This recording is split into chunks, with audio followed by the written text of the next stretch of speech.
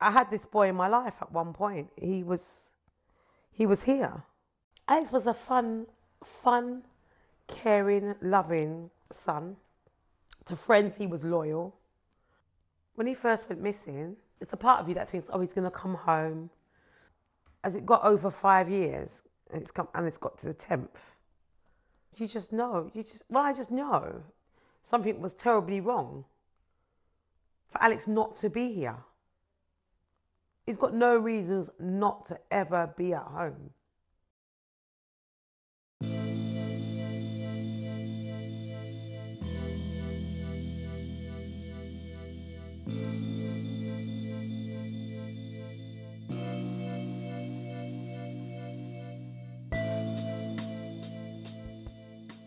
Welcome back, guys, to another episode of the Solvable Mysteries podcast.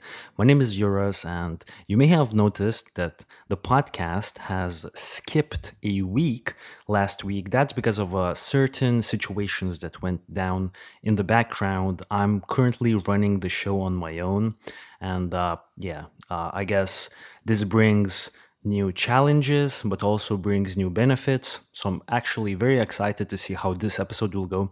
I don't have a clear, let's put it, vision for this structure. So I have like a rough idea how I want to run this episode. This is kind of, I guess, the pilot episode of me trying to do it alone. And I'm excited to bring you a case this week that I actually I'm very shocked and surprised where the research took me this week. So we're going to be talking about the Alex Sloley disappearance. And this is an English case, a case from the UK. I want to quickly read my introduction as always, and then I'll jump into the details that I found very interesting this week. Alex Sloley is an English student who disappeared without a trace in Edmonton, North London, England on August 2nd, 2008. At the time of his disappearance, Alex was 16 years of age. He was described as a 5'5" in height, light-skinned black youth with striking blue eyes. Alex had black hair and a slim physique. Some sources stated that he looked younger than his actual age. Alex was also known by his nickname Gog, most likely given to him due to him wearing eyeglasses. A notable characteristic of Alex Sloley is that he was good at math and he had hoped to become an accountant. Wikipedia states that, quote, Alex Sloley was described as someone who dressed smartly and was not scruffy. His mother, Nerissa Tivy, stated, quote, he was quite a slick dresser, my son. He wasn't scruffy, end quote. Alex liked football and eating traditional West Indian food such as fried plantain, dumplings, and porridge. As I understood, his parents were separated at the time of his disappearance. Alex also had 3 sisters, Tasha, Tazra, and Latina. Unfortunately, Alex's father, Christopher, died in 2014 without finding out what had happened to his son. When he disappeared, Alex was a student and was about to start his accountancy course at the City and Islington College. To me, this is an interesting study arrangement as he was only 16 years of age. I also found an article on the Islington Tribune website from September 25th of 2009. In this article, it is stated that Alex was an accountancy student. When I looked at the City and Islington College, I've determined that the accounting classes were taking place at the Center for Lifelong Learning, Fisbury Park. I'm guessing this is where Alex was going to be studying. This article also stated that sometime before he disappeared, Alex had been stopped by police after driving a vehicle underage and was due to go to court. Now, according to the Westminster Extra news article, Alex had, quote, come to the attention, end quote, of the police before he went missing on July 11th, 2008, but police said there was nothing to suggest this was linked to the actual disappearance. On the other hand, his mother said that Alex wasn't into drugs or gangs as far as she knew. And this is important because this is going to play a big role, guys. And she also said that if he was on the run from the police, he would have contacted his family by now. Another thing worth mentioning is that at the time of his disappearance, Alex was just 2 days away from his 17th birthday, and he was staying at a friend's house in Edmonton, North London. Now, later on the podcast, I'll bring up some interesting findings regarding this, because this is just the basic general info from the Wikipedia.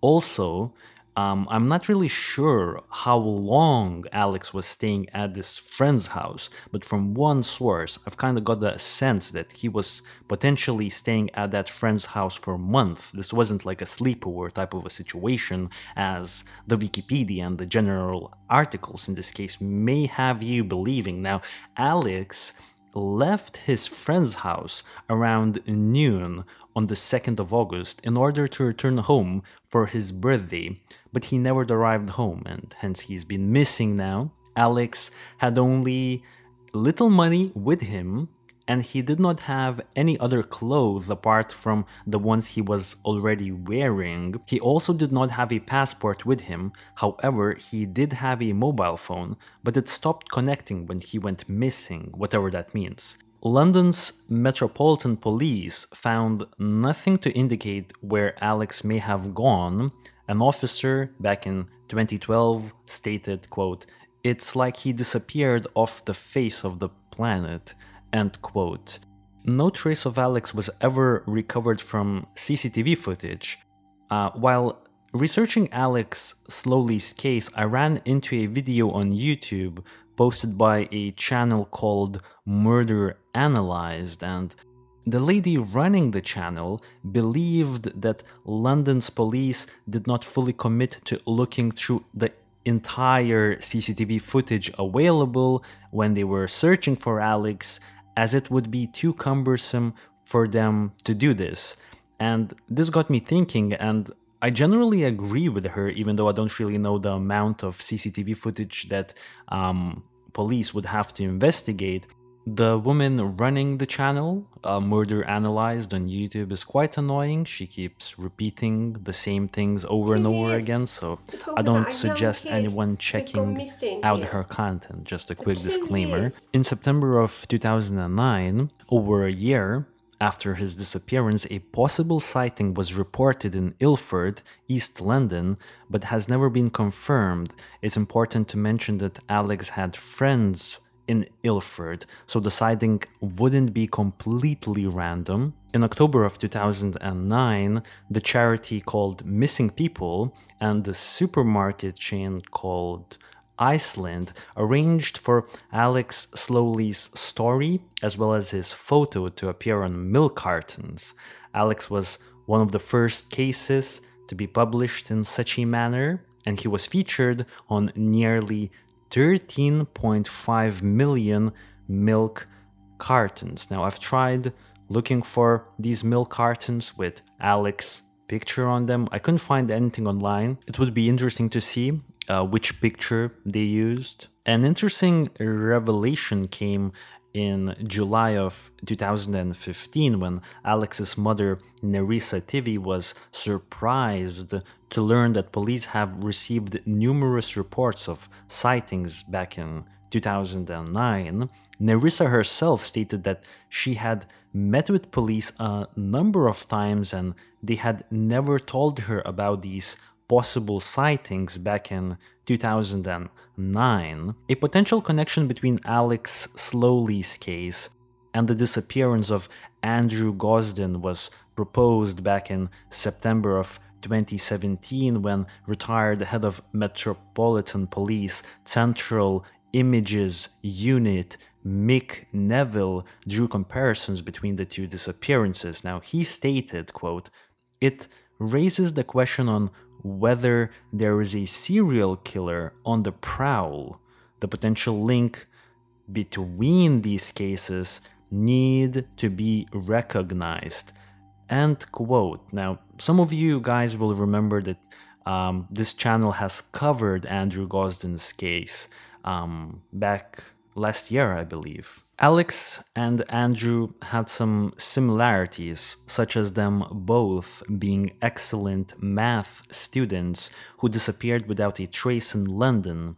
Andrew Gosden was 14 years of age when he disappeared on the 14th of September 2007. This was less than a year before Alex went missing. Andrew Gosden's last known location was King's Cross railway station, and when Alex slowly disappeared, he was thought to have been on his way to Islington, which is just around 2 miles away from King's Cross station. Now, in September of 2019, the Metropolitan Police released an updated, age-progressed e-fit depicting Alex Sloley as he may have looked at the time. It was reported that there had been no use of Alex's national insurance, his bank account, or passport in the many years since he's been missing. Also in September of 2019,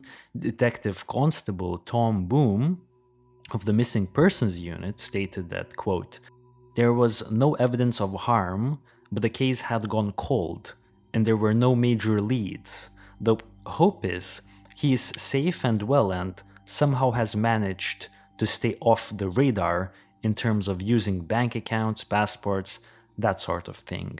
End quote.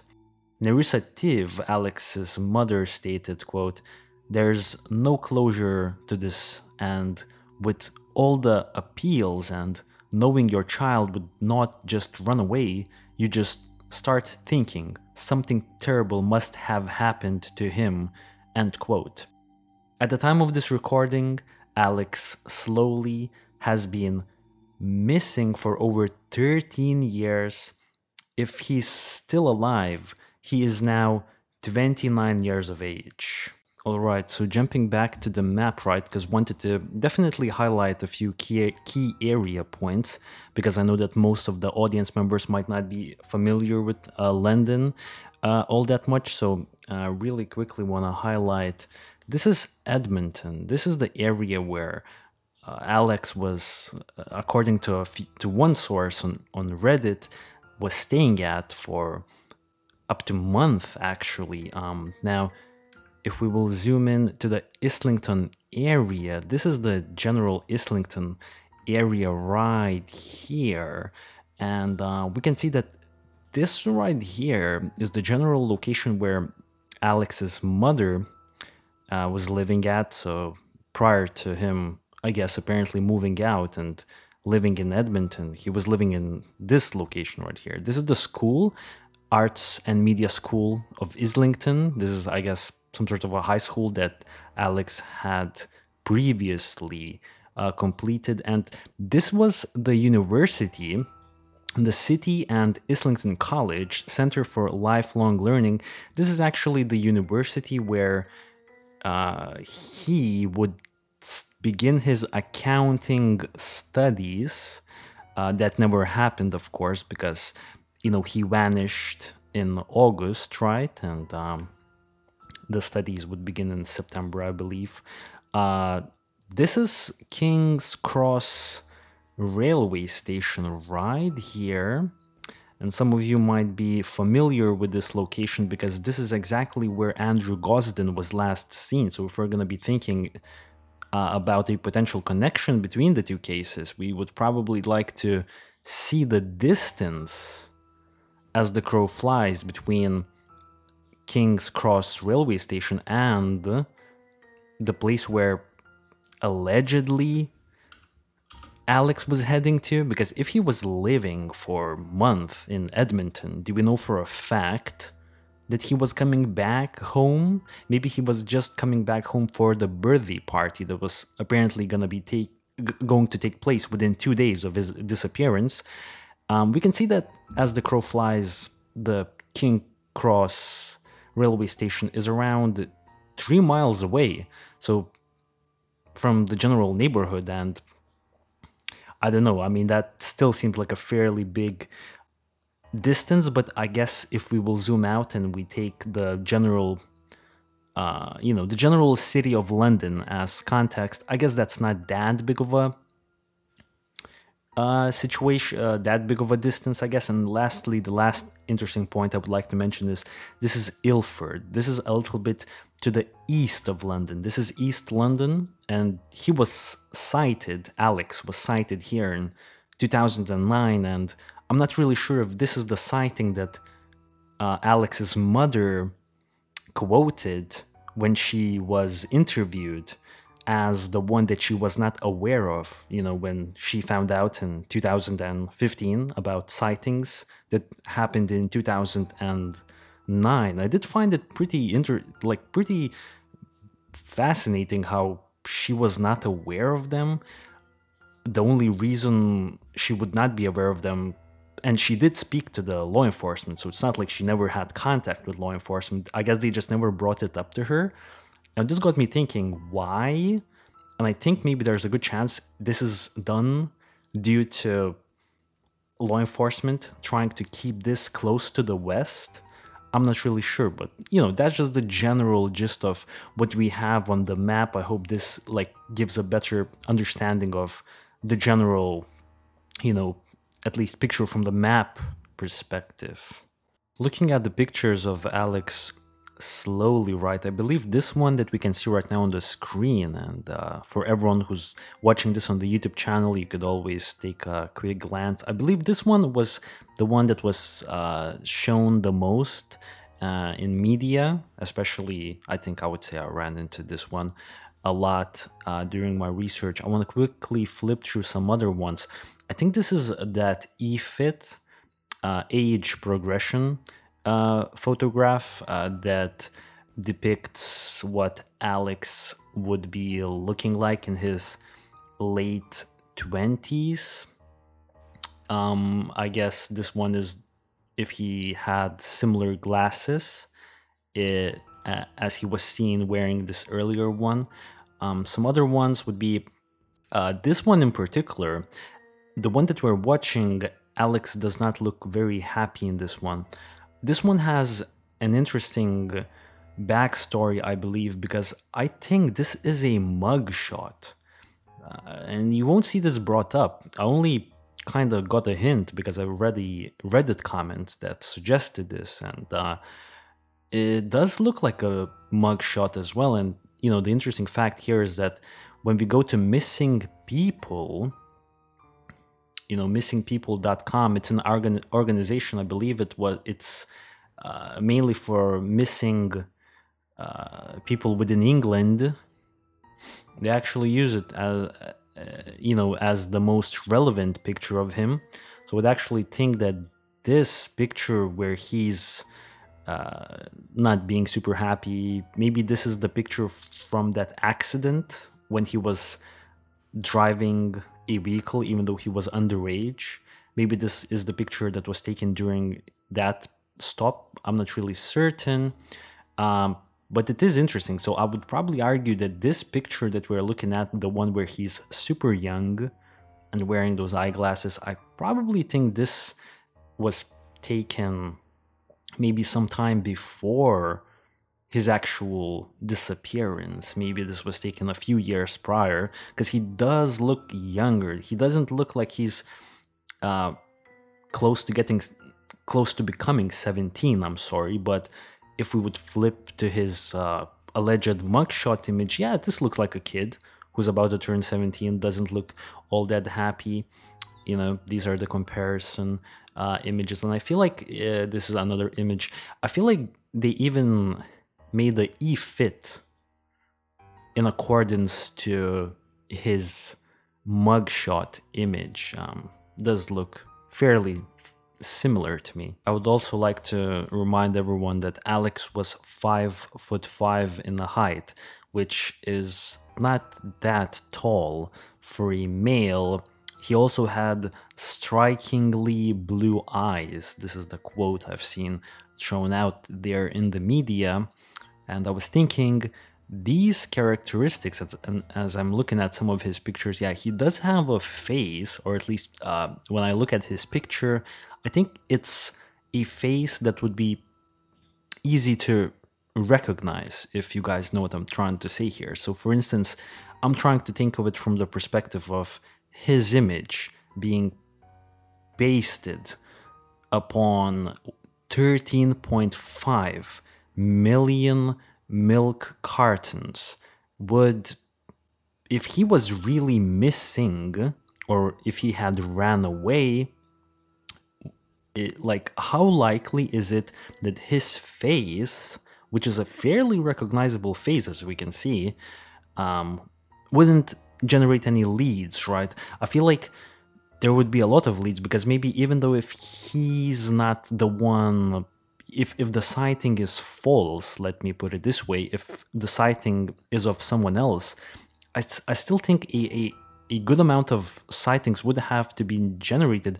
And it just got me thinking, if he was really on 13.5 million cartons, milk cartons, why is this case has such a low profile? Because it does seem to me like, you know, that's a lot of milk cases, right? Milk cartons, right? The fact that sometime before his disappearance, and I believe this was on July 11th, 2008, and let's remember, he goes missing on August 2nd, and this is happening on July 11th. So not even a month before his disappearance, he was stopped by police after driving the vehicle, some sort of a vehicle, as he was underage. I don't think you can drive cars when you're 16 in the UK, and he was due to go to court. So obviously some speculation was that maybe in order to avoid the court appearance, he decided to run away. I personally find that fairly unlikely. Alex was just 2 days away from his 17th birthday. I did spend a little time thinking about this. Does this actually in some way connect to the disappearance or not? Like the fact that he was going to turn 17 in just a few days? I'm not really sure. There are so many missing details in this case, and I did spend like a good chunk of time trying to gather as much information as I can on Alex's disappearance case, and I actually can't really tell if this had anything to do with his disappearance, like the fact that he was turning 17 in a few days, because we don't really even know who he's staying with, where exactly he's staying, what is he doing. We don't know any of these things. Makes it very hard for us to gauge what's really happening in this case. You know what I mean? It seems like there's a lot of missing puzzle pieces here. The whole line of thinking that Alex had little money with him and he did not have any other clothes apart from the ones that he was already wearing, as well as him not having the passport with him, just his mobile phone. Well, firstly, I definitely doubt, or I feel like it's a red herring, the little money thing and the clothing thing. So I'm gonna soon bring up a few, sources that kind of states that Alex was already living with some other people for months at this point. So how would we even know what kind of money he has or what kind of clothes he has? So this clothing and money thing is completely it's a red herring in my opinion. Now regarding the passport, so I would assume he left the passport at his mother's place at that point.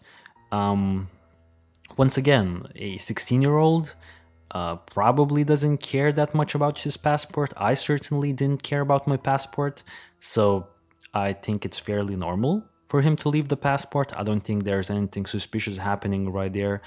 The fact that the mobile phone stopped connecting shortly after he went missing, well, once again, I think that kind of can take us into many different scenarios. Why would a phone stop functioning? I mean, it could just, I mean, if he went missing and the phone stopped functioning, that would mean that if this was a runaway case, he probably got rid of the phone because it would not stop functioning, or like it would not, it would, the call would at least connect, right?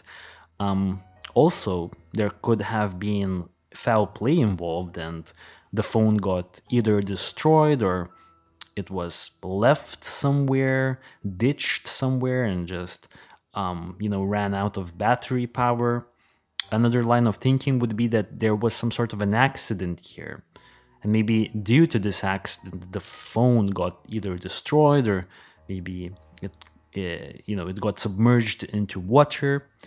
There's multiple scenarios. So once again, the phone, the fact that the phone stopped functioning shortly after his disappearance, I don't really think we can really overanalyze that too much, as I don't think it will provide us any significant information or ideas, unless someone in the audience members already have some thoughts about it. I would welcome everyone to leave your thoughts and share what you think, that, just in general, share your thoughts about the case.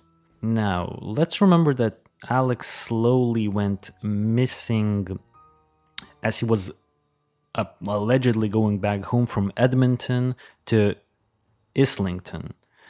And I think it's worth talking about the fact that it was stated in the media that Alex was not captured on any of the CCTV footage that was looked at by law enforcement. And I think it's worth considering the fact that London has a lot of cameras. And I'm looking at Edmonton. Obviously, I would love to know where he was staying at, and because it's really just a shot in the dark here. We don't really know the address or anything like that, so we don't really know. Police probably know, police definitely know, but we don't really know where exactly law enforcement was looking at. So no CCTV footage was found that would depict him, and as that annoying lady from that other YouTube channel, right? As she said, she doesn't believe that law enforcement took the time to find him. And yeah, I kind of agree with her. Like, I mean, would you spend so much time like shooting in the dark? Like, where is he? I mean, I don't know. Like, that's the thing. I'm not a CCTV expert here, so I'm not going to speculate too much into that. But it is interesting because let's look at Andrew Gosden's case. Andrew went missing around the same time, right? In a fairly similar like place, I guess. I mean, King's Cross railway station. They picked him up.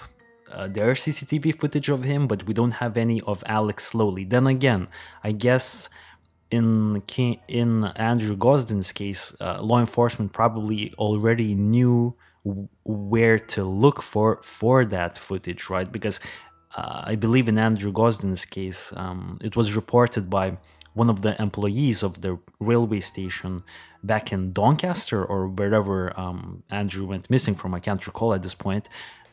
So they already knew what to expect and which like CCTV footages to review, I would assume. But maybe in the case of Alex Sloley, we just really don't know where he strolled off. So it's anyone's guess at this point in regards to the CCTV, at least. I would like to once again share the screen, I guess, on the YouTube channel for everyone for the next interesting point here. So remember when I said in the introduction of this case that the retired central image, the head of a retired head of the police central image unit, Mick Neville, he actually drew comparisons between Alex's case and Andrew's case.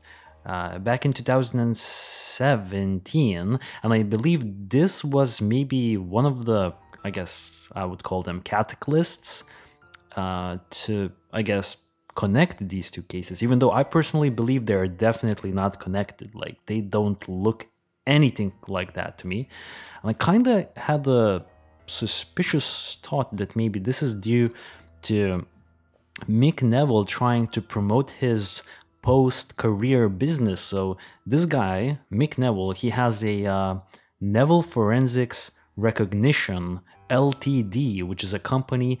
I'm not really certain what they do. Maybe it's like some sort of a CCTV consultant enterprise. They consult, they consult businesses regarding security and CCTV, right? And they have some videos about special recognizers. Let's You need. Joining us now are play Dr. this. Josh Davis and Detective Chief Inspector Mick Neville to tell So yeah, so this guy right here, for everyone who's like looking at what we're looking at the YouTube channel, I'm sorry, this guy right here is Mick Neville. I kind of strongly suspect that he made this quote just to promote his business. I could be completely wrong, but given the certain details that I will still talk about, that I'm certain police was also well aware of, and if they are correct, then this guy would be full of shit, to be honest. Yeah, anyways, I'm not gonna get into too much more about him, and I guess I'll just flip to some other interesting things here. Something else interesting that I've ran into during my research, I ran across this Huffington Post article. I'm also sharing it right now on the screen, right? And it's just basically, I guess, some article that they wrote about missing people from UK, and it's in connection to, I guess, Madeleine McCann's anniversary, which oddly enough also happened around the same time that Andrew and Alex disappeared as well. I believe Madeleine McCann disappeared sometime in 2007, if my memory is correct here. And, I was scrolling through these articles because I knew that Alex Sloley was mentioned here, and this is Alex Sloley right here. I actually never seen this picture. I'm not even sure if this is Alex. I would assume this is probably Alex, but this doesn't look like anything like the Alex that we've seen from the mugshot. This doesn't look like the same kid at all, right? But I saw that this article had something about Alex, and I was interested to maybe find out more about what was said in here, because when you look up Alex Sloley online, you won't really find much information regarding his disappearance. The very, very intriguing thing was right here, guys. If I can just highlight this right here, I'm just gonna read an article where I'm just gonna read from this article where Alex's mother had a few interesting quotes here. So she said, in respect to the police, they didn't start looking for Alex until 2010, and he went missing in 2008.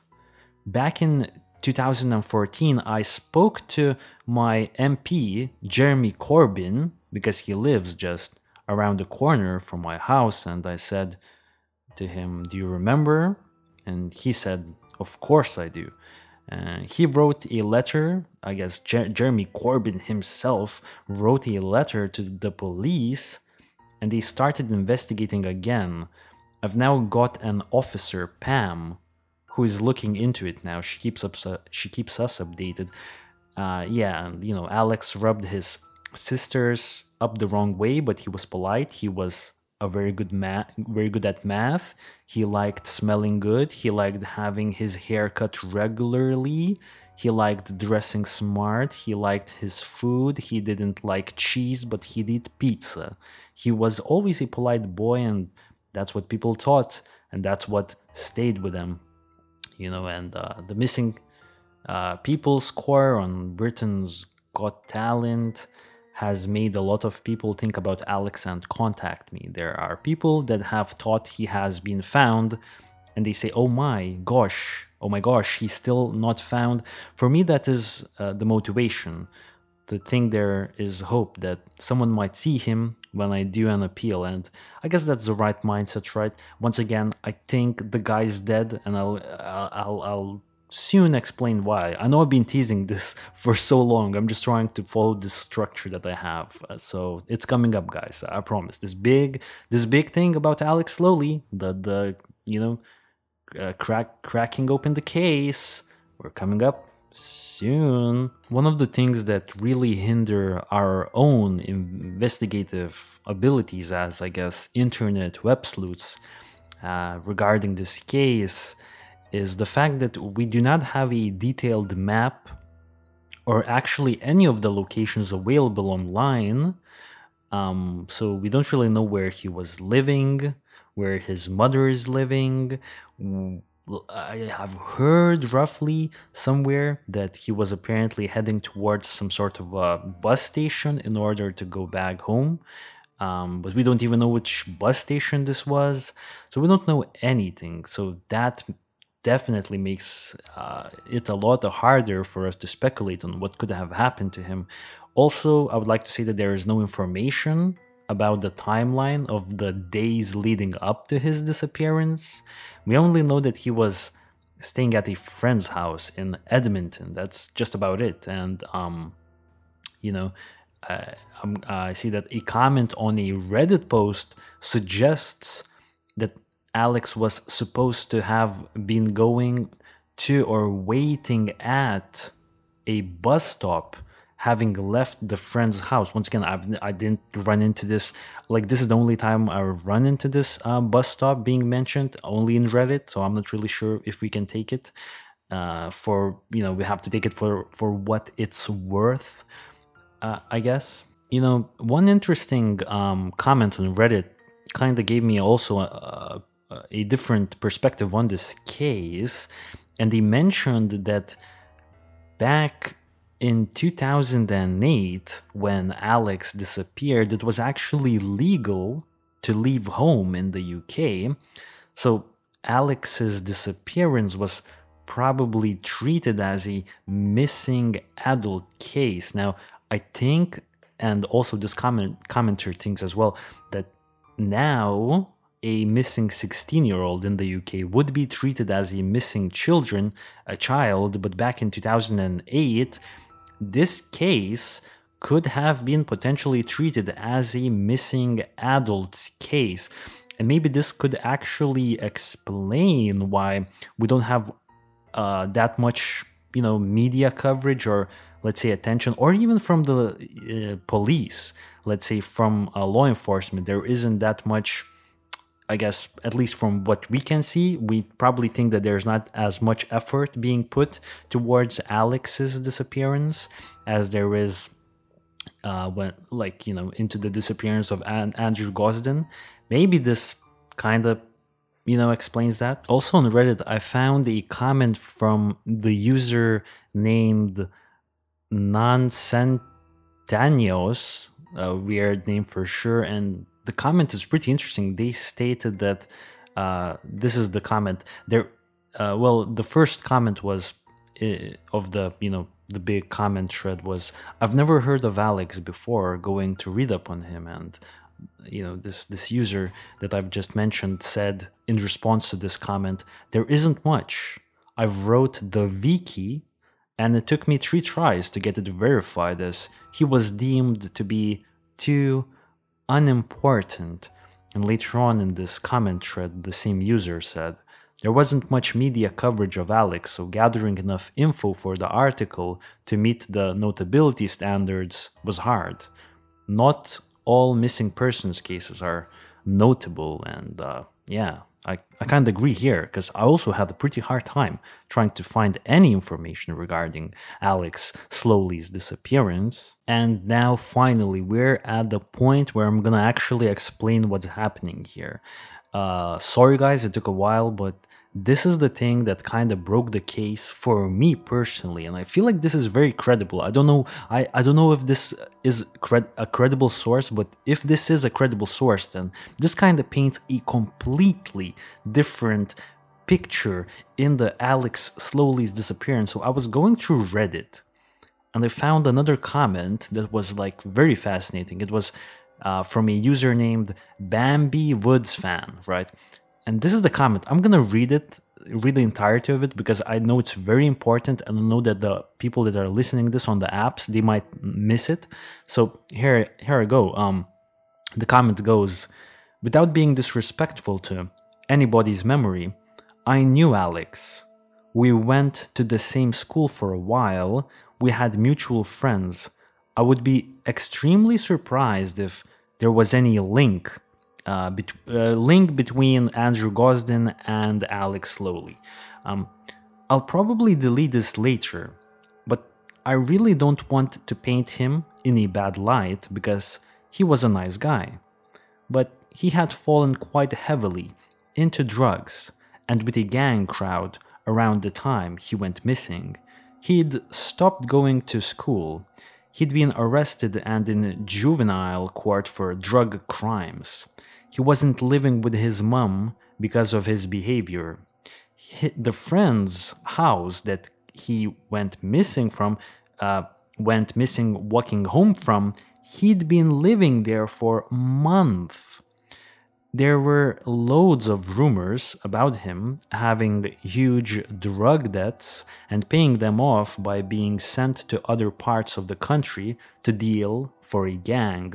I suppose these days people would call it county lines. The passport-style picture of Alex on the Missing People website, it's a mugshot from one of his arrests. So this means multiple arrests. The other one of him looking shy and skinny in the blue shirt looks years old. He looked nothing like that at the time I last saw him. The place he was staying, the friend's house, was a total crack den. The friend's brother, Sion, was on trial for murder in 2012 when he was apparently involved in a guy being shot. He was found not guilty but clearly was hugely involved in the London fields. He's been in and out of prison for years. His friend is also in prison, now too, last I heard. London fields have been linked to tons of violence and murders over the years. I think London fields probably is like a gang, I assume.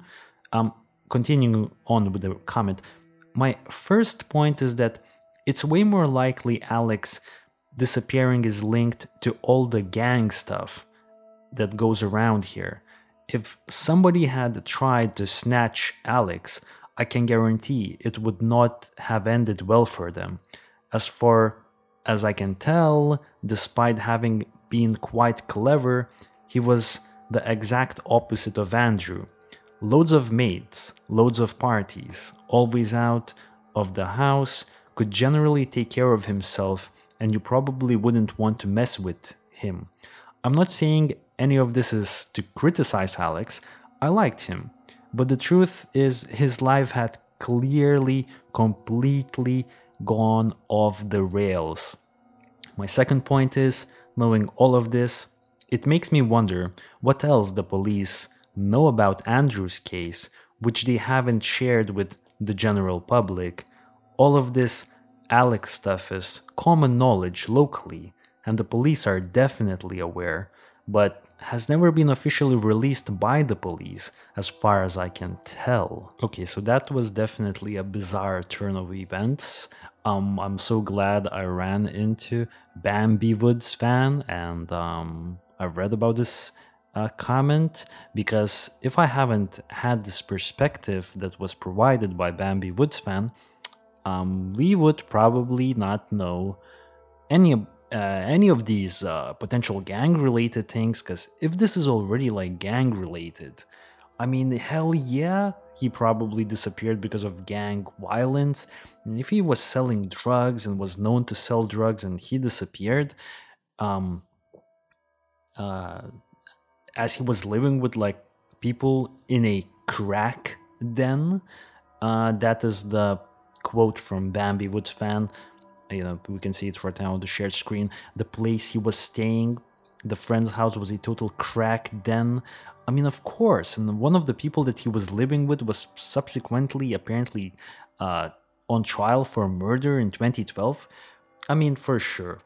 Like, if this is a real thing, I'm almost like 100% thinking that this has to be some sort of gang-related murder, which in par would probably make the connection between the two people, you know what I mean? We can actually jump to some comparison pictures between, Alex and Andrew. I think it's non-realistic, you know what I mean? It's probably not a real connection right here. Now, one thing that I was thinking, guys, should I actually try to get a hold of Bambiwoodsfan and try to maybe arrange an interview with this person? I know it's a very slim chance that this will probably happen, but I'm really thinking about sending this person a message, and I'll just probably ask them for an interview. What do you think, guys? Should I do it? And would you like to know this information? And if so, maybe you have some questions that I could ask him. Maybe he won't even answer the request for an interview, but perhaps we could get this person to answer some of our questions. I would like to know more about his background, and I would like to see some proof that this person is actually someone that knew Alex. But I strongly suspect that this might be the case, and this person wasn't really active on Reddit. There aren't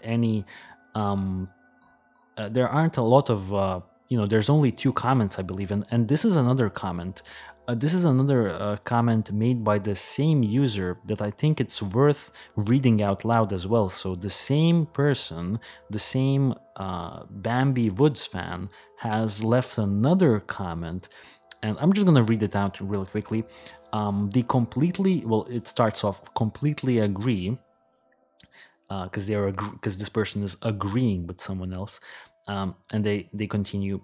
There's also likely to even be things which have been kept from his parents, so from Alex's parents, or things his parents may suspect but not want to put out there publicly. For example, I know Alex's mom has stayed very quiet on the circumstances, but before he disappeared, she used to be really good friends with the mother of the friend Alex had been living with.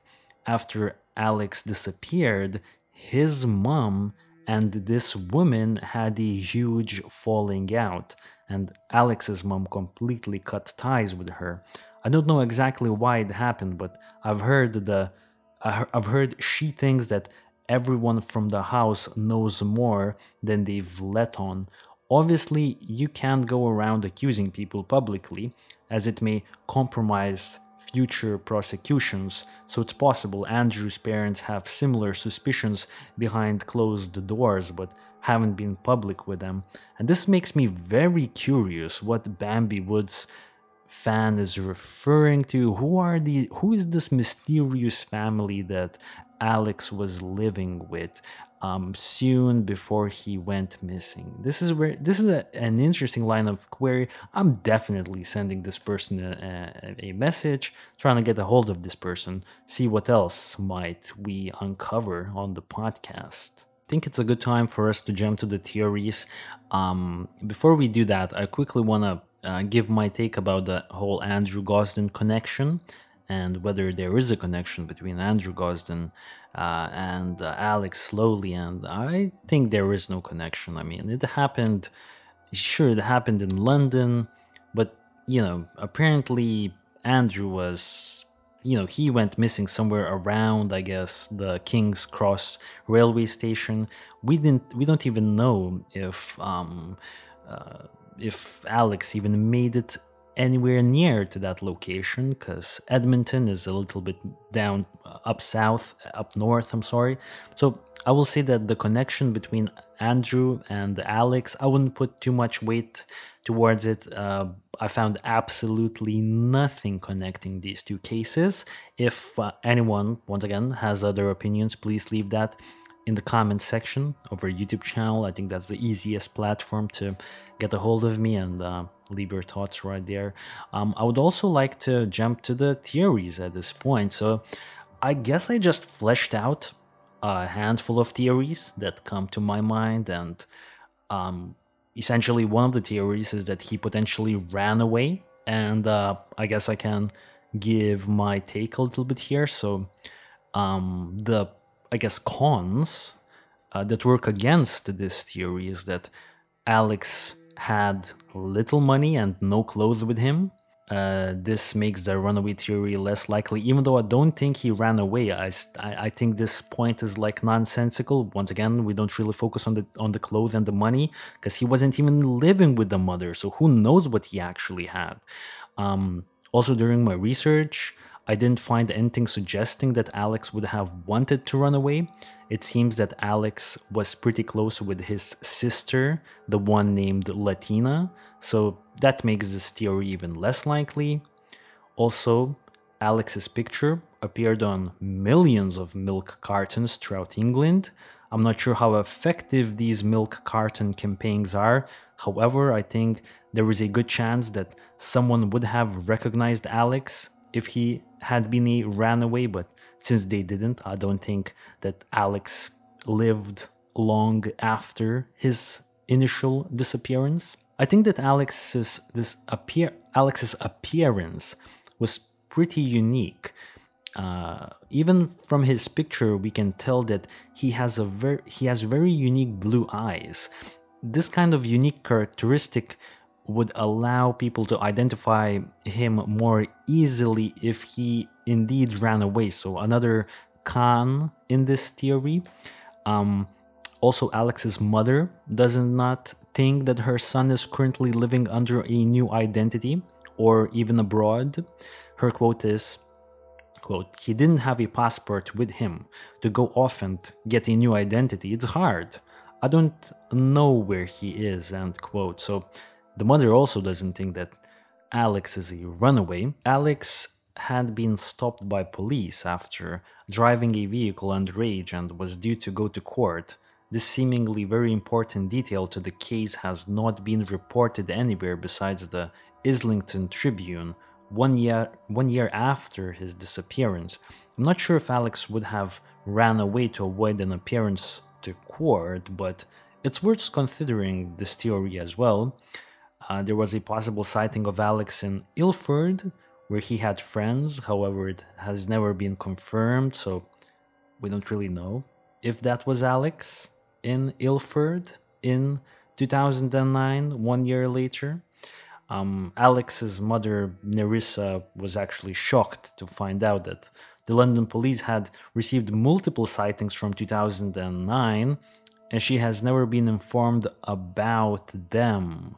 So there were multiple sightings of Alex.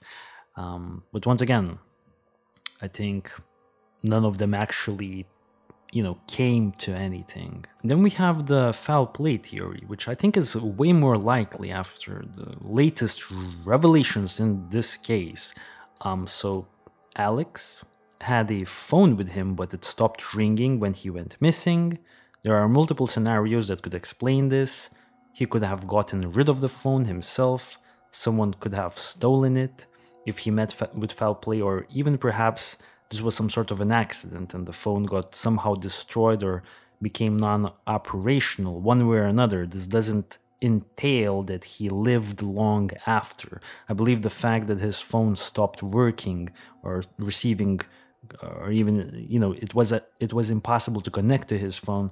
I think this probably means that, he probably was not operational as well, if you know what I mean. Once again, nothing is known about the friends or friend that Alex was staying over at. It's a shame because they were essentially the last people to have seen him. If the Redditor that I think to have an interview potentially with is correct, then these people would probably be gang members, drug dealers, you know what I mean? Definitely dangerous individuals. I think if I could get their names or some more information, I could probably assess this thing better. But I kind of do lean towards the fact that the Redditor is correct, because it seemed like a genuine comment. And I do think that this is probably what happened to Alex. Some gang stuff, and it didn't turn out good. And yeah, if the comment from someone who allegedly knew Alex, that commenter is true, I would highly lean towards foul play. In this case, there are plenty of ways to die when you are connected to drugs, gangs, and living with violent individuals. So yeah, I guess this is where the theories kind of end. I had the accident theory in here as well, but I mean, during my research, I found nothing to suggest a potential accident in this case, so I'm gonna rule that one out as well. So just to conclude the show, I would probably say, yeah, at this point, I'm definitely leaning towards foul play in Alex Sloley's disappearance. But guys, leave your, thoughts in the comment section. What do you think about, this week's episode? What are your thoughts regarding the disappearance of Alex Sloley? Have you heard about this case? Definitely please suggest pointers or tips for the format, because for the foreseeable future, I intend on doing the show solely alone. This definitely opens up new opportunities for me to do the show more efficiently. I can do the research the way I want to do it. I could really dig down on some things. And as we can see, the podcast is not even that long. And I feel like the quality of the research has been improved. So let me know, guys, what do you think about what's happening with this podcast? Very sorry about last week, but we'll catch you on the next week's show for sure. Not sure about what, not sure how the podcast will change from this week to the next week. I guess you'll just have to find out. Until then, please stay safe and enjoy the rest of the week. I'll see you soon, guys. Peace out.